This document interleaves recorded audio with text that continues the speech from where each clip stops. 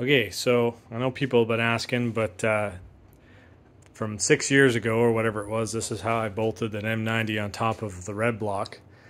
And don't look at the welds. This was a very janky, very budget project built in my dirt driveway back in the day, but pretty much you got two brackets here and here. This one bolts on the intake. You have to move around the throttle spool.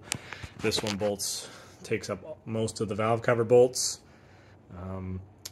And then I have this front plate which bolts, that's the timing belt tensioner bolt. Then there's one down here and a couple up here.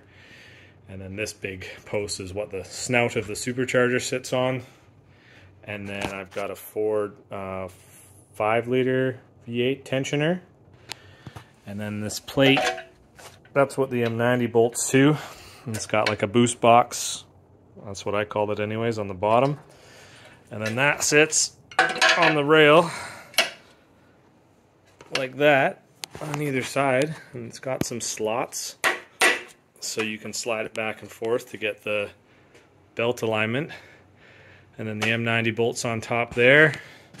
And then the pulley, I think that's like a power steering pump pulley from a Ford product probably too, is what I had. And then I got a space here, and that sits in the shoulder. This lip, this OD is right about that ID, so it's centered so it doesn't wobble.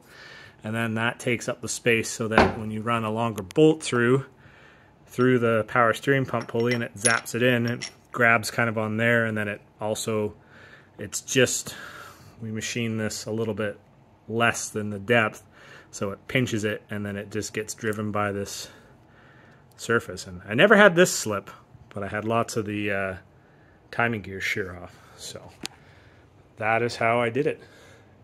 Feel free to copy me.